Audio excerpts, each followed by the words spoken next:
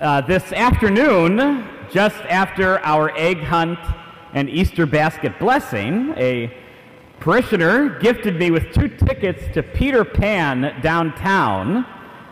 And while these days of Holy Week are busy, surprisingly, Holy Saturday is fairly chill.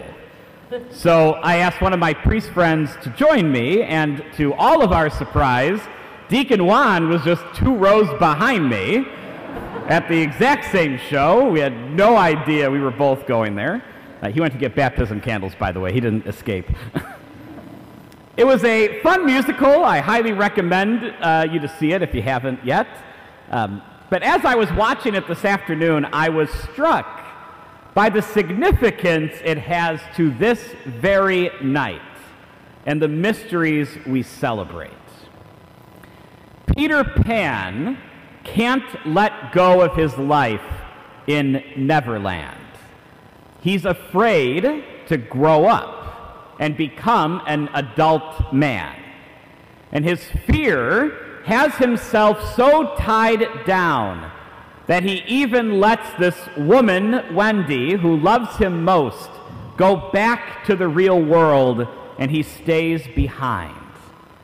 He is so comfortable in this world that he views as adventurous and life-changing that he can't see the obvious dangers and shortcomings.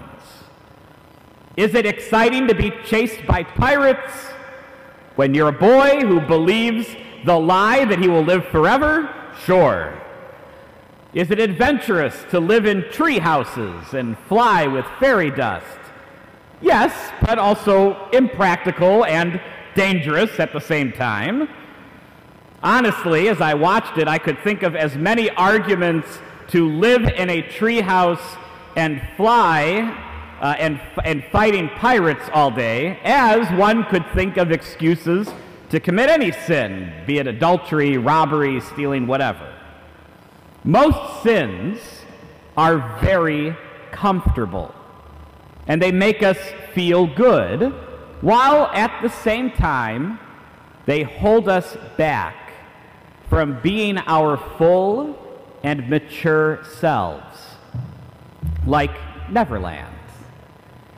The boys stay boys, the girls stay girls. Do they keep their innocence? According to Disney and whoever wrote this musical, it seems like they do. But they stay immature and infantile. Sin keeps us from blossoming into the fullness of ourselves that God desires us to be. Sin can be very comfortable and even comforting, but it doesn't allow us to progress and grow into the best version of ourselves. Sin keeps us tied down, enslaved, and trapped. But we don't mind it because we're comfortable. The Hebrews, as they were being freed from slavery in Egypt, complained non-stop to Moses. Why did you take us away? Yes, we were enslaved, but at least they fed us. Yes, we had to do hard labor, but we had a bed to sleep in. Why did you take us from Egypt to wander in the desert? The Hebrews were so comfortable in their enslavement. They didn't want to go through the hassle of freedom. And how often do we share in that same tribulation? I'll get to Mass when I can, but I'm busy. God knows I love him. He'll understand. I ignore my mom sometimes because I need to relax. She has dementia anyway. She won't even remember asking me. Why should I stop watching porn? It doesn't hurt anybody, and it makes me feel good. I like to gossip about people with my coworkers. It builds community. Forgive me, Father, for I have sinned.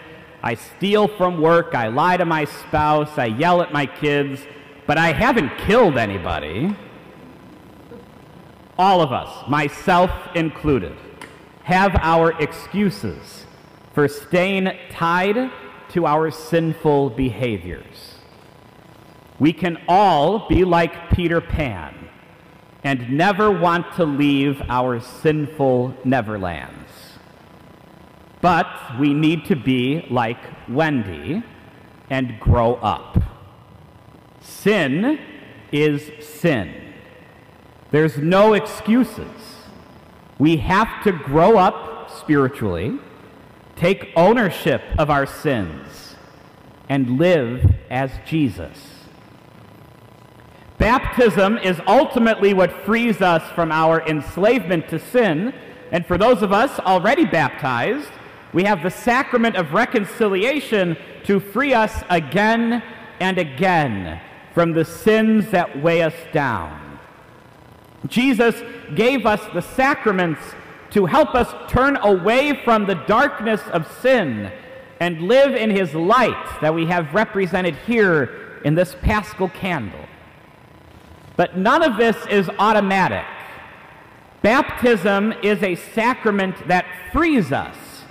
It is not a sacrament that enslaves us. God is not a slave master. He is our Father.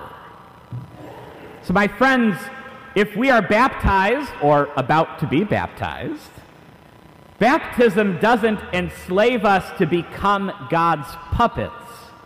We still have free will. We still have concupiscence, which means we're inclined to sin. We have to make the conscious decision every day to turn away from the darkness with the help of God and turn toward the light. We have to grow up and become the saint that God is calling us to be.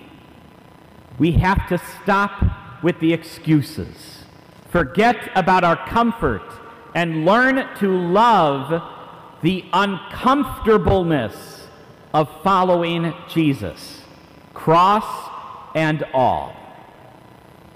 As Pope Benedict XVI once said, we were not made for comfort. We were made for greatness.